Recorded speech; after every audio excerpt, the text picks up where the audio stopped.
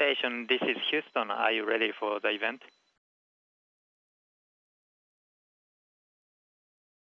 Station, Luca on 2. I'm ready for the event. Okay, Euronews. This is Mission Control Houston. Please call station for a voice check. Station, this is Isabel Kumar from Euronews. Can you hear me? Good morning, Isabel. I hear you loud and clear. How do you hear me? I hear you very well. This is great. So I think we'll start in a few seconds from now. Just to tell you about the format, the interview itself will be 10 minutes long. Then we have some extra questions after.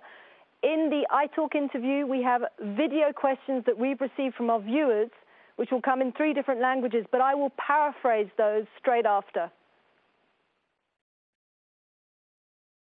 Is that okay? It is great. Sounds like it's going to be fun. Can you hear me? Can you see me okay? I can see you, and I'm very jealous. It looks amazing.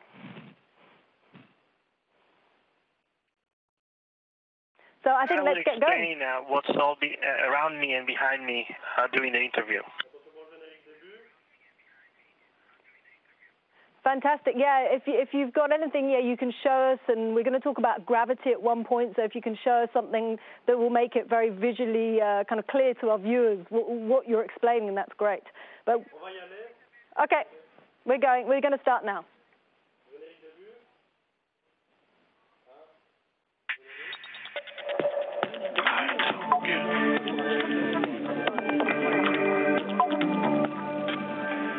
The next space station... Pardon, on se peut recommencer, excusez-moi.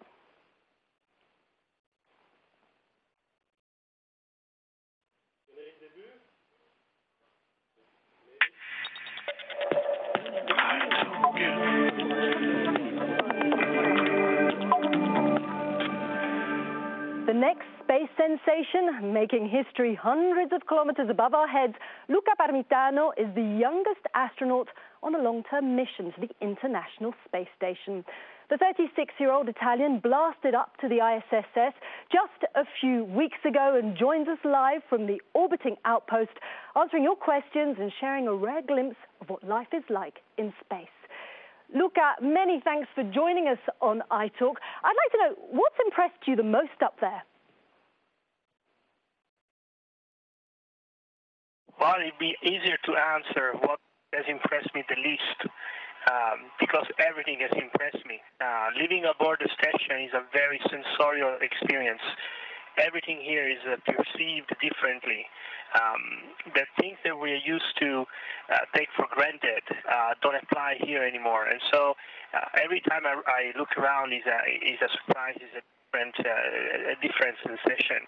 But I think I'm surprised. What's impressed me is how technology in the space station is really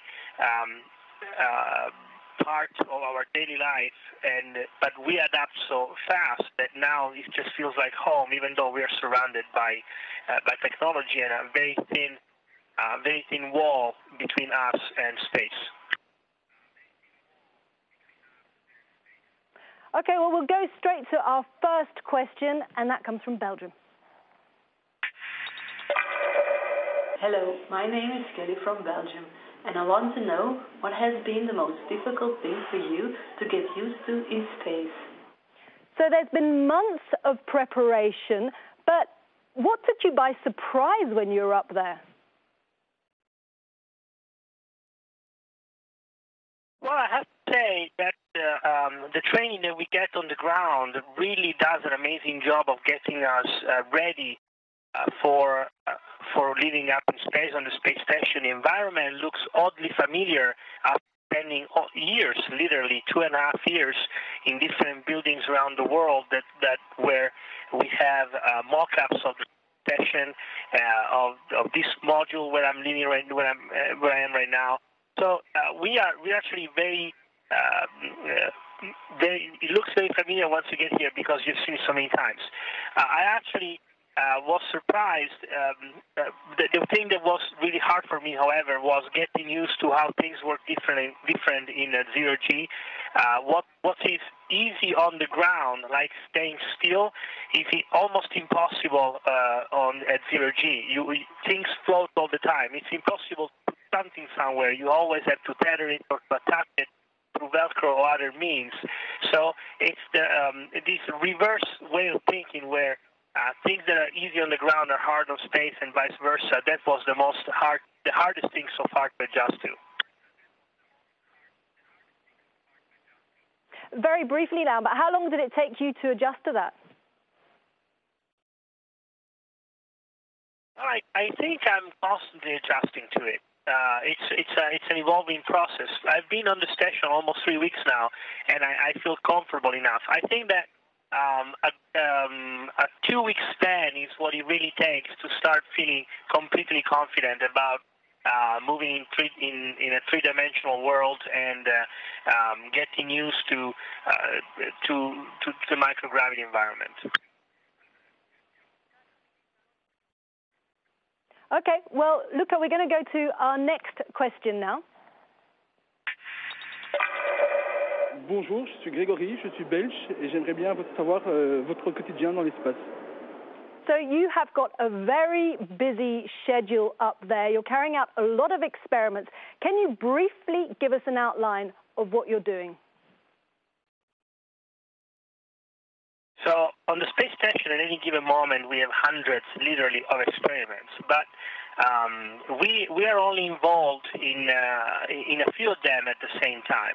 For example, today, my schedule is partly busy with the ATV, the European Space Agency spacecraft that just arrived a couple of days ago, actually yesterday. We're busy with some preparation, opening the hatch, which I just finished.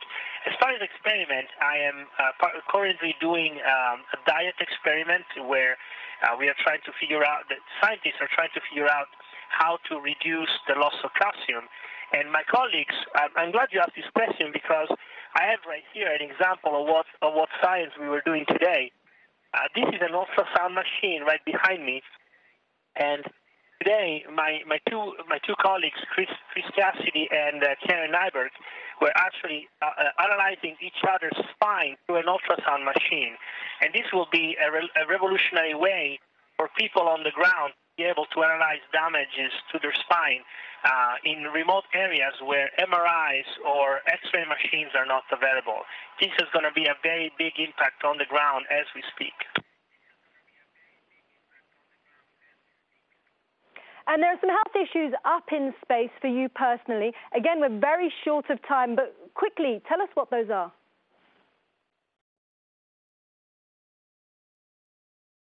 You're going to have to ask the question again. I missed the first part. There are some health issues for you personally up in space. As again, we're very short of time, but can you quickly tell us what those are? Sure. So one of the issues is the loss of calcium. Our bones need gravity to grow and get strong in a very simple way. If they don't experience that, the gravity, they tend to lose their calcium and to become brittle and fragile. It's sort of like osteoporosis. Another issue is at a cardiovascular level. Your muscles tends to atrophy because you don't use them as much. I don't use my legs almost at all while moving around in space. And the third one is related to vision. Because of the zero-G environment, eyes tend to change shape. That will affect long-term vision, even permanent.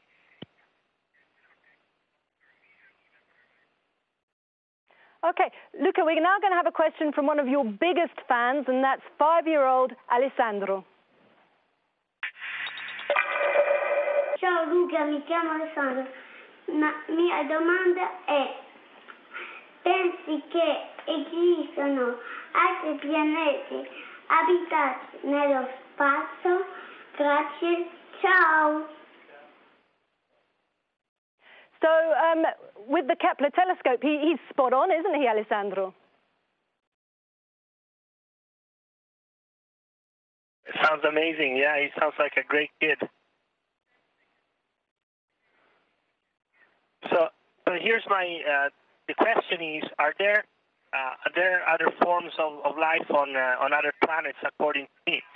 So if you're ready for my answer, that would be my answer would be this, and this is Luca speaking, not the astronaut, just a simple person. I believe that there are so many planets, millions and millions of planets in the universe, that what we lack right now is imagination. If we could only imagine something different than what we call life, maybe not based on water, not based on oxygen, but on something completely different, maybe methane, maybe a different form of something comparable to what we call life, then I think that we're talking more of a probability than a possibility, and that's the simplest way I can put it. Luca Parmitano, many thanks for joining us on iTalk. We now have got a few more questions from other programs, and one of those is for our Learning World program. It's on education, and we want to know, what was the most important milestone in terms of learning that changed the course of your life?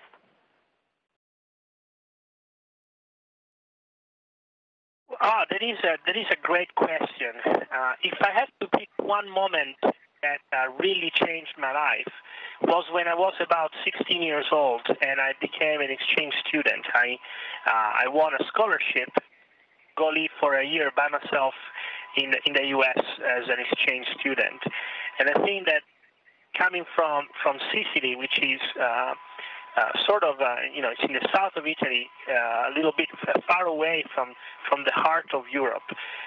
That experience really opened my eyes and introduced me to the beauty of difference, the beauty of something that is culturally completely unrelated to what you're used to, and not to be afraid of social and cultural differences.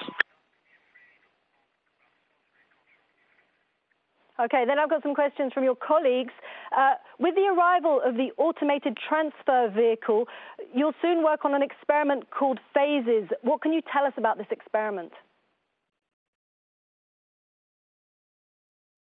So PHASES is an experiment that is related to emulsions. Emulsions are important because they have applications in many different fields, from pure chemistry to chemical industry to even the food industry. And as an Italian, that's specifically important. Emulsions have a tendency to be stable or unstable, and sometimes we want them stable, sometimes we want them unstable. On the space station, we have the unique opportunity to study them in an environment where their characteristics are not affected by gravity, and so it's an ideal place to study them in its simplest form. So how can we benefit from this experiment? Well, let's imagine a fuel. A fuel is basically a mix of different chemicals. Now, obviously, we will want this chemical to be stable for the longest possible, so that it can be stored, it can be used later in any condition, on the ground, in storage, on space, because of lack of acceleration of gravity. So if we need this fuel to be stable, we need to understand what are the characteristics that make a fuel stable or unstable, so that we can exploit those characteristics and accentuate the one that we like, eliminate the ones that we don't like. The same goes for storage of food, for example. A simple thing like a vinaigrette.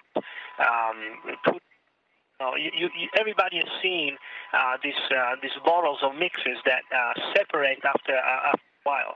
Well, we need to. It'd be great if we could find a simple way to study these liquids so that they stay in a certain form, in a stable form for the longest time. The same is true for the opposite. Sometimes we would like things to separate easily so that we can distinguish them. And again, the applications on the ground can vary from storage to a simpler way of separating, of cleaning. There's just certainly many more applications that I cannot think of right now.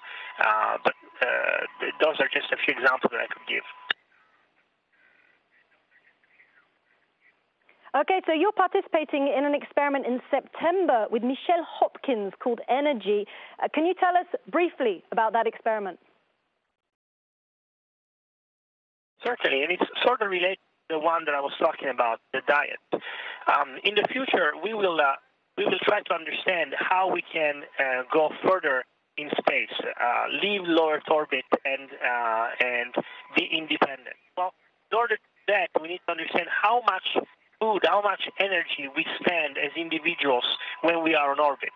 So this experiment that we will do in September is going to determine exactly with a degree of precision that has never been attained before, exactly how much energy does an average cosmonaut use while in space. And that way we can predict in the future how much fuel for the body, how much food, how much water we're going to need to store in the spaceship in order to go for a trip, who knows, maybe to the next planet. Okay, yeah, I think we have no more time, or maybe we could just quickly try and slip something in now. Can you explain what you drink? No? Okay, sorry, we're done now. Station, we're out of time. This is Houston ACR. Thank you. That concludes the event. And thank you very much, Euronews. Station, we are now resuming operational audio communications.